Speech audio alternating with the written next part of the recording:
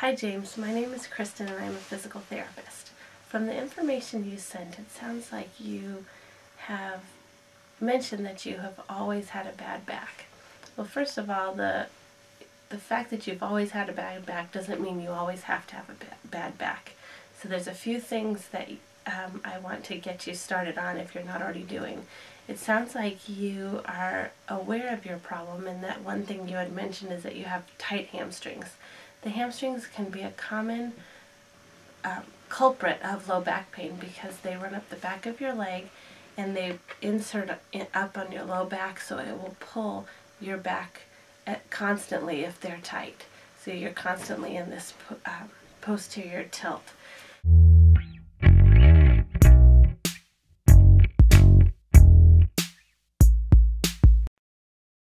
So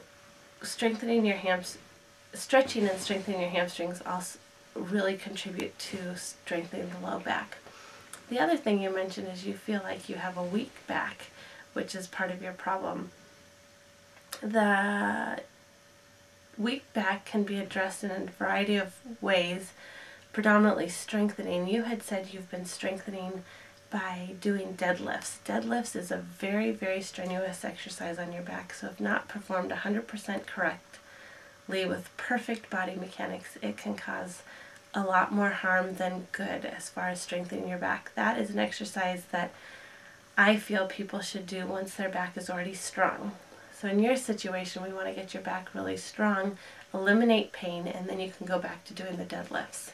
You also have mentioned that you're an avid runner and run regularly, and that your back usually hurts when you first wake up in the morning. Oftentimes we don't actually hurt our backs at night. It's that we've used poor body mechanics, or that weakness then kind of sets in as we take that time sleeping. I want you to look to see that you're sleeping on a pretty good firm surface, and that the mattress is not too warped. A lot of times it might take just adjusting and flipping your mattress for better comfort at night that can relieve your back pain in the morning. But I'm going to give you 3 exercises that I want you to do. Really, it's one and then a progression of another. Do a hamstring stretch. Each stretch should be held for 15 seconds, and you should perform it 3 times on each leg. So the first thing I'm going to have you do is you're going to lie on your back to do a hamstring stretch. You can lie on the floor or you can lie on a bed. It doesn't matter if the surface is too firm or not firm enough. You just want to be pretty comfortable. Then I'm going to have you grab behind your knee, and you're going to straighten your leg, pushing your heel up towards the ceiling and bringing your toes down towards you.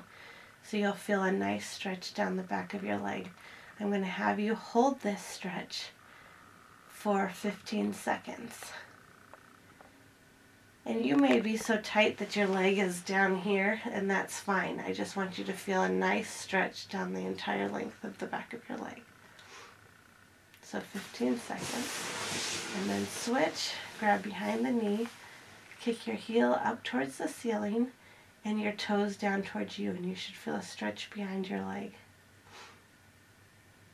And hold it for 15 seconds.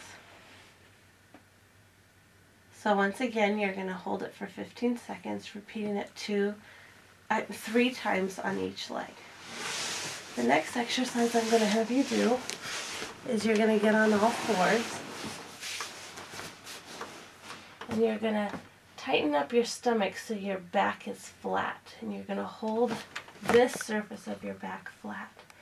I like to tell people to envision putting a cup right here on their back, and that will help stabilize it. In the cup, if it's full of water, you do not want the water to spill on you.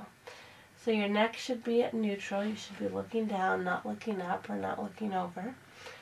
And the first thing you're going to do is alternate lifting your arms up, but again, keeping that back flat. And you're going to repeat this 20 times, which is 10 times on each arm.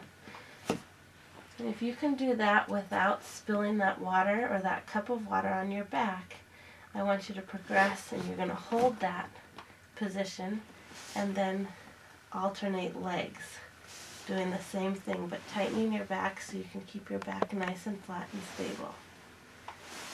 Then once you can do this progression of 20 on each leg, you're going to strengthen the back by doing alternate arm and leg, keeping that back as straight as you can.